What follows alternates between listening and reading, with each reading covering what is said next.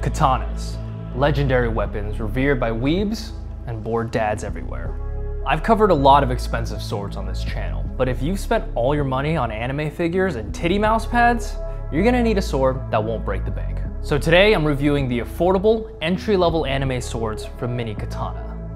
This one's for all you weebs out there.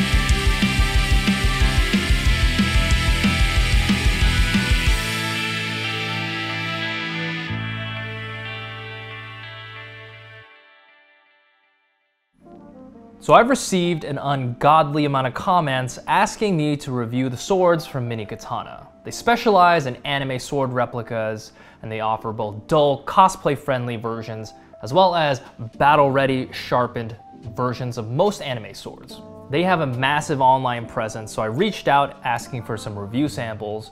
Turns out, they're actually huge fans of the channel and offered to sponsor this video. So yes, this video is sponsored by Mini Katana, but you guys don't have to worry. You know, I'm gonna tell it like it is no matter who's sponsoring. And they know I'm gonna be brutally honest.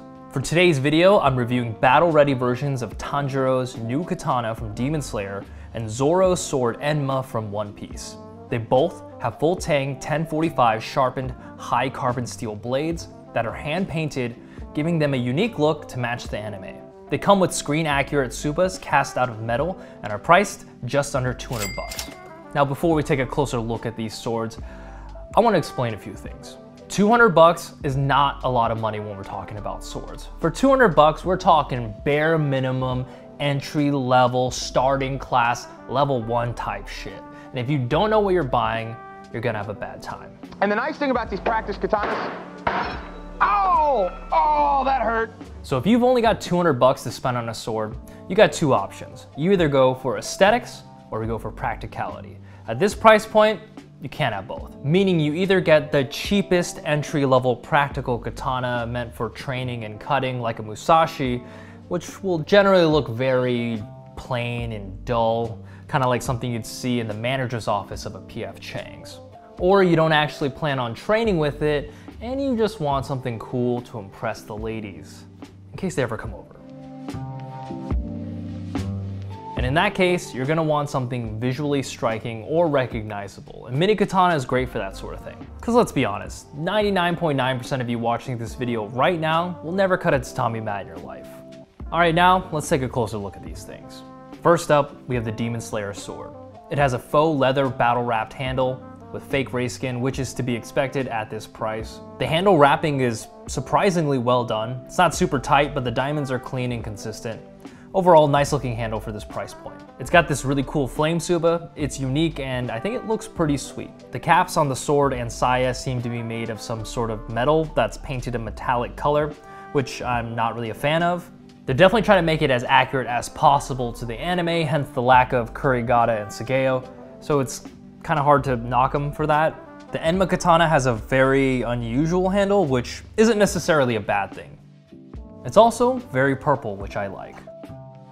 I also really dig the caps on this one. They have a weathered, kind of gold-plated look. All right, let's take a look at these blades. So both of these swords have hand-painted blades. I was told that these have 5 coats of a special kind of heavy-duty paint to ensure they don't peel or strip from cutting. Now, while this definitely gives the blades a unique look, all the added mass of all those layers of paint make the blades quite dull. You can tell that the blades have sharpened, but you can also tell that they were way sharper before they added the paint. Normally I'd want all my swords to be razor sharp, but I'm actually kind of glad that these aren't. Because the type of person who's going to be buying these anime replicas, it's generally going to be probably untrained, probably on the younger side, and this is gonna reduce the chance of accidents happening. Oh, that hurt big time. Plus, the painted blade means you don't have to oil it, and you don't have to worry about touching it with your grubby little Cheeto fingers. With that said, Mini Katana sells plenty of swords without painted blades that are much sharper. This is just a heads up for you guys if you're looking to buy one of the painted blades. They're going to be very dull. Overall, I think the fittings are pretty solid. They're nothing spectacular, but for the price, you get a lot of visual bang for your buck. And they don't feel cheap and crappy in your hands. All right, well, we all know why you guys are here. You want to know if these babies can cut. Well, we're about to find out.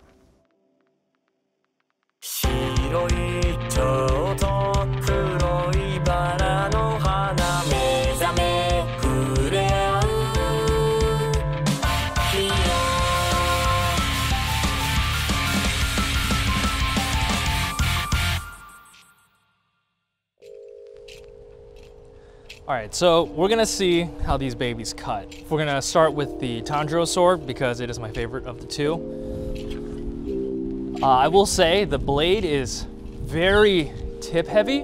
I'm noticing in terms of balance. I think it's because there's so much paint on the blade. It looks really sweet, but it does add weight to the end. It feels like there's a lot of extra weight on the end of the blade. So it's kind of a trade-off. You don't have to oil it as much, and you don't have to worry about touching with your fingers because it's painted over the high carbon steel, but the extra weight definitely makes it a little off balance. Also, the paint on the blade makes it fatter, meaning that the edge itself is definitely way less sharp than the sword originally was, but that's okay. You know, it's an anime sword. It's not meant for battle. It's more for looks, but let's see if it can do the damn thing. All right, let's see how this cuts. It's not a very sharp sword, so we'll see. The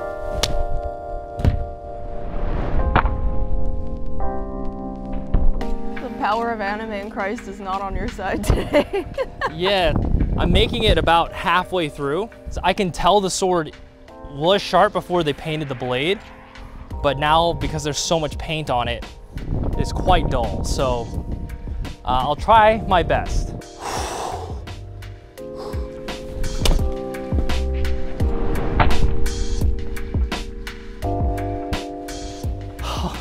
Almost. That was close.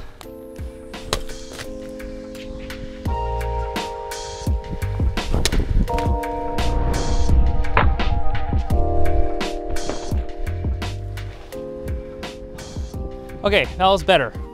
So we can make it through the target. You're gonna really have to try though.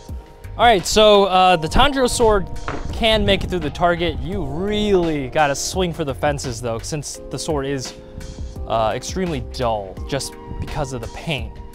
It is a cool looking sword. If you wanna cut tatami mats, there are other options I think you could get that will do that better, but they won't look nearly as sweet as this sword. All right, now onto the Zoro sword. This sword is very similar to that one. It's basically just as sharp.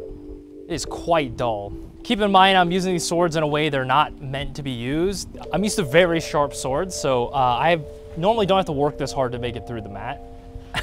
It's humbling, that's what it is. Oh, that's what I'll say. It's a humbling experience.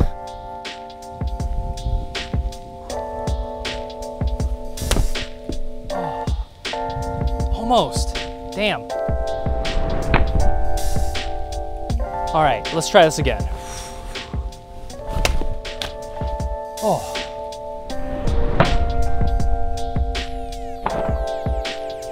Okay, that was better. So it seems like it's a mixture of my edge alignment not being on and the sword just being kind of dull, so that if you're like even slightly off with your edge alignment, you're gonna have a bad time.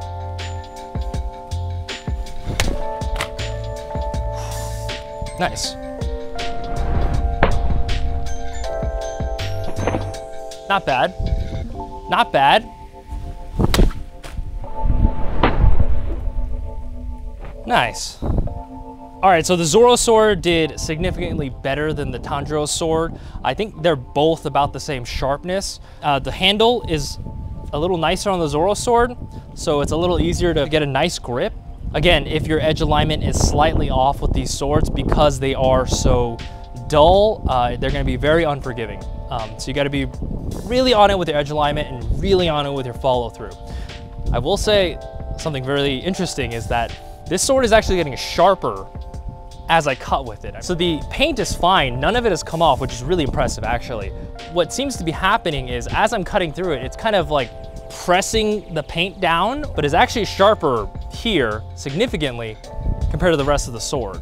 At that, it's actually very anime. A sword that gets sharper as the more you use it. Yeah, I'm interested to cut with this more and see how sharp it gets before the paint actually starts coming off the blade. I like the sword. It is obviously not meant for cutting tatami mats, but you can get the job done. Just requires some practice and a lot of force. So which one do you like better overall if you had to pick one? Oh man, I definitely like the way the Tanjiro sword looks. This is definitely my style, my aesthetic. But I don't know, the Zoro sword feels much nicer in my hands. It's got a really thin handle, which I like, and it cut the mat better. Plus I like the flames on the blade. So originally I was a Tanjiro boy, now I'm a Zoro boy.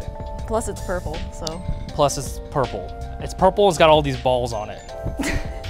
I got so many black swords. Purple. Now while these swords can cut, they by no means were meant to be trained with.